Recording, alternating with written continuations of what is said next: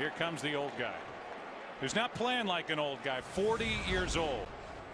Troy gave you some of the statistics at the top. Percy Harvin is the electrifying rookie. Very good offensive line, and really an embarrassment of riches for Brett Favre with where he can go with the football. And you look at some of the players that he has to throw the football to. Take Sidney Rice, for example. I mean, a guy who until this year hadn't shown a lot, some of that because of injury, but I think Brett Favre has brought out a lot of potential from some of these young players. Starting with a throw, and it's a safe throw out of the backfield. That's Adrian Peterson. The shoulders of this defense. Another throw from Favre, who slings it for Sidney Rice. Check in for a 3rd down and 7. Opening possession of the game.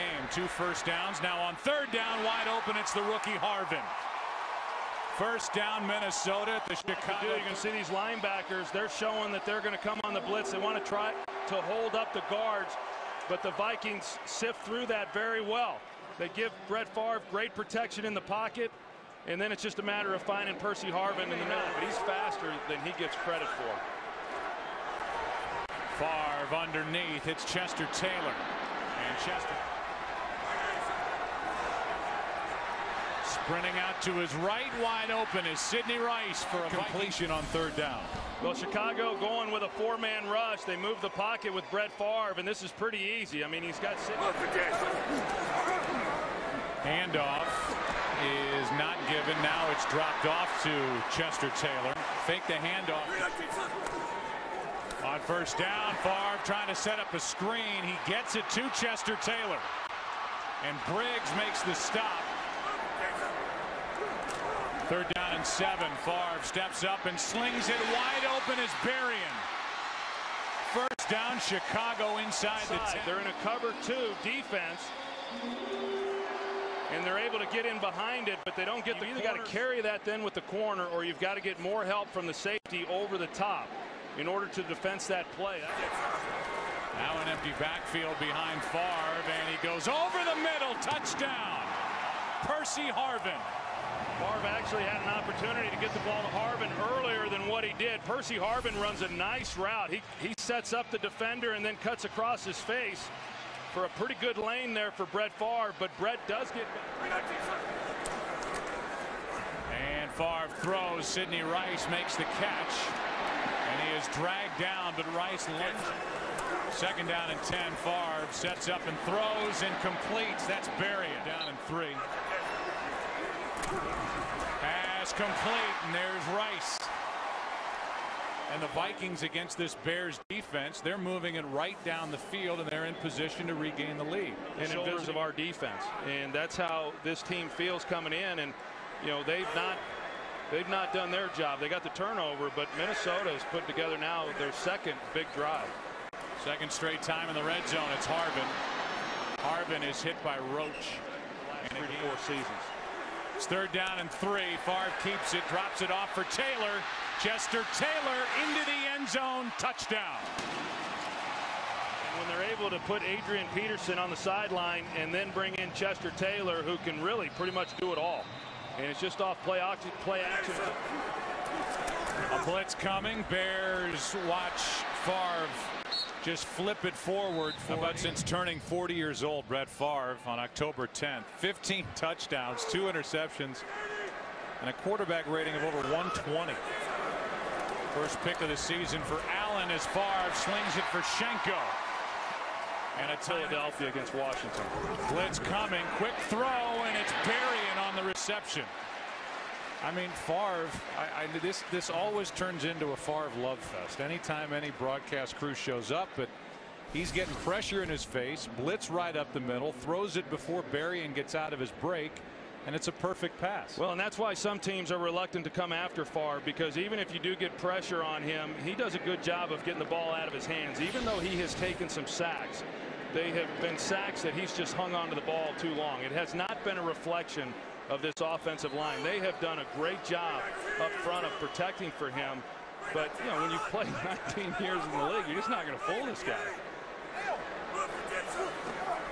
2nd down and 1. Favre throws, completes to Berrien on this side of the field.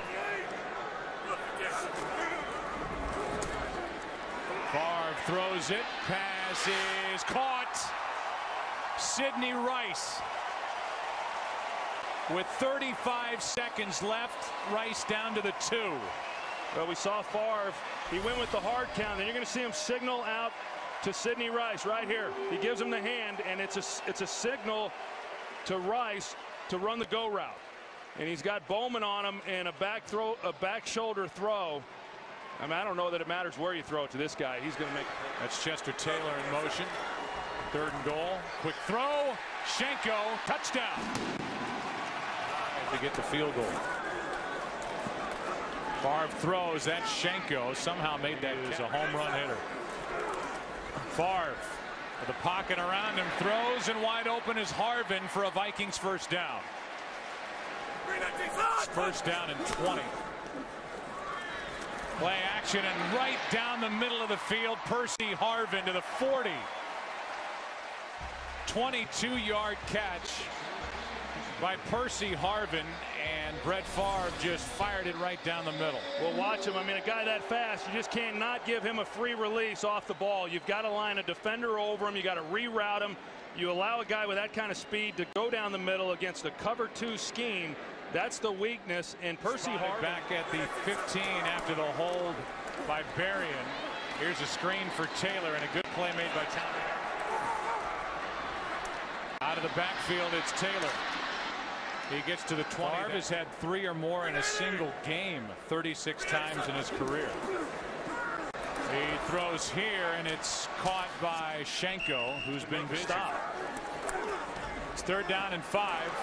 Favre pulls it back and hits Tahi, the fullback, and he has a first down. I just don't think we'll ever be broken. On 3rd down and 10, Favre slings it and completes it.